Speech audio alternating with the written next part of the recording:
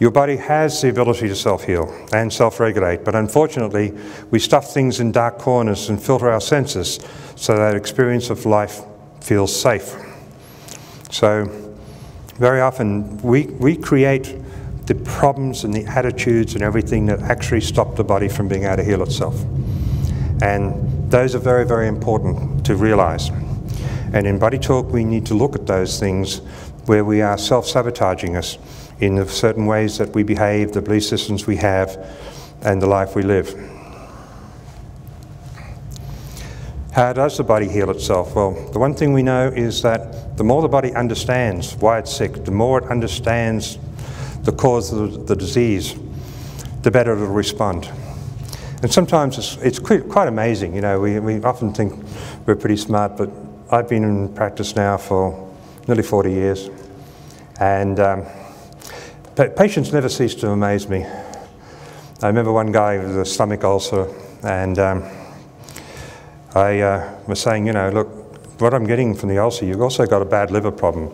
Yeah, I eat fat and terrible. I get all bloated and terrible. And I said, yeah, I really think it's probably the drinking. You're doing drinking. And he says, what's drinking got to do with my indigestion and liver problems? You get that from food, not drink. I said, well, what do you drink? And he says, oh, hardly anything. I have a dozen beers and a bottle of scotch a night. And I said, you know what? That's the cause of your problem, including your stomach ulcers. That's the major factor. And the indoctrination you had over the years to get you to do something like that. The interesting thing about it is how selective our thinking is, because this guy was a veterinary scientist.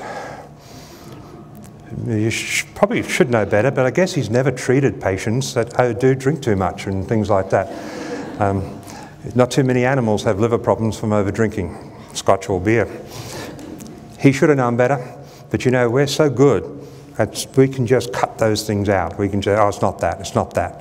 It's not all, you know, my mood swings and sugar swings and everything isn't because I eat ice cream all day. You know, it's got to be something else. It must be the Brussels sprouts that they make me eat at dinner time.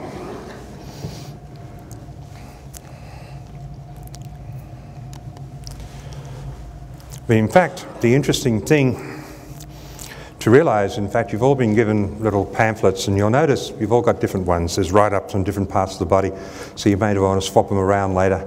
If you've got the kidneys, you may want to swap it for a liver. But in BodyTalk, we understand the psychology of the various parts of the body. And this is a fascinating thing, because often people just don't realize how much all this ties in. So, you know, many injuries and many things that are going wrong belong to these tie-ins. So we get an example of someone who sprains their ankle, badly sprains their ankle. What will happen there is, in BodyTalk, we often talk about a person who is a walking ankle waiting to happen. And you know, you can sort of step on a stone and go over a bit and nothing happens, and then one time you step on it, you go over and bang, bad ankle problem. And it works a bit like this, because the ankle is actually controlled on the outside by the gallbladder meridian, which is involved with the decision making. It's not just the gallbladder, but the meridian actually hooks to a part of the brain, section 8 of the thalamus, to the amygdala of the brain, that is the decision maker in the brain. And then the inside of your ankle is primarily controlled by the spleen meridian, which is the subconscious but also even conscious worrying mechanism. When we worry about something, we think about something, we're thinking and worrying. Well, just say you're a guy and you're thinking of asking a girl to marry you, and of course you're worried about it, you're thinking about it, you've got to make a decision, and it's really tough to make, because you've got to decide if she's good enough for you. You know, is she wealthy enough? Does she father own a hotel? And all the important things. And this goes on, and it's In other words, you can't make the decision. And when that goes on, then what happens is you create instability in the ankle. And eventually the body will get sick of it. And you'll just go for a simple little walk, slight trip, and bang, you're in real trouble. You've damaged your ankle. Now you're in hospital. the ankle swells, and the swelling solidifies it to make you make the decision. That's how the body subconsciously works. And you're lying in there, the decision's pretty easy. Oh yeah, I will marry, I'm going to need someone to look after me. So, we just see this all the time, and it's very practical. And in Australia, I was very involved in healthcare with football players. This is Australian football, the real football, you know, where we don't wear all those pads and big helmets and everything. We actually just go out there in a shirt and pair of pants and pulverise each other. And, but there's a time in the middle of the season for 6 weeks where a club can make a bid on another player, and it's all done top secret because the player doesn't want his mates to know that he's, at the end of the season, he's going to change clubs. But it can be a pretty big decision because you've got to move interstate, kids, all that type of thing. And so during that time, there's a lot of will I, won't I, etc. And it's interesting because that 6-week period accounts for 90% of all ankle injuries that occur on the field.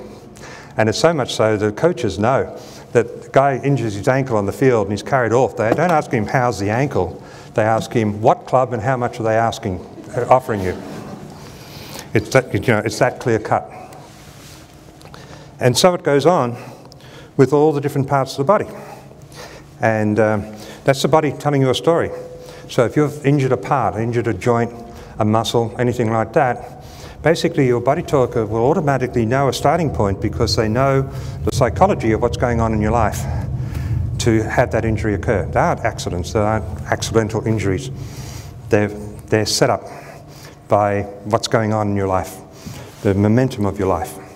And sometimes the injury is what's going to force you to slow down, look at what's going on, reassess things and so on. It's the same for organ problems too, but a lot of people think of sports injuries as accidents.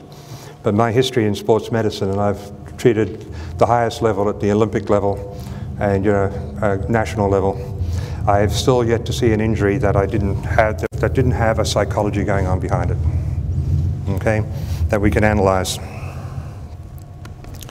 So even from our athlete here, we have all the different things, all the different body parts that according to her story, according to what's going on in her life, she's going to manifest even her sports injuries accordingly.